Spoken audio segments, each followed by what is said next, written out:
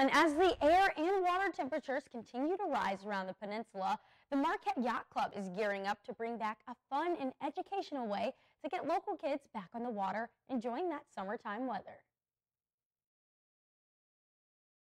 It's been a little over 2 years since the Marquette Yacht Club has ran their annual junior sailing school.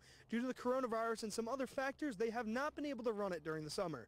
But this year, thanks to the NMU sailing team and a new sailing director, they are preparing to get underway this summer. We have some new leadership with Ra Trost as our director, and so we're really excited to have her on board and get the sailing school kind of running along. I'm most excited to get the kids out on the water safely and to watch them learning new skills every day, and by the time they're done with our program that they will be confident enough to go out in the little opties that we have and enjoy their summer. Just being in the Marquette community has taught me so much, and the kids around here are amazing. I'm excited to teach them about sailing, no matter what their skill level is. We've had a lot of interest and some kids that were disappointed they couldn't sail, and so now they're going to be able to get back to it and we can kind of get the ball rolling again. I think it's such a wonderful way to spend the summer, and hopefully we're going to be able to create a new, body of young sailors that take it on for a life sport, which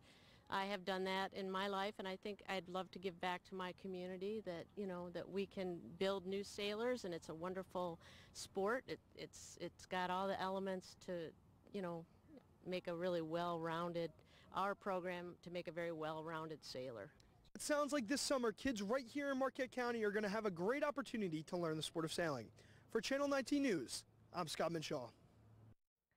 Sounds like a cool skill to have. Thank you. For more information on the sailing camps, visit mqtjyc.org.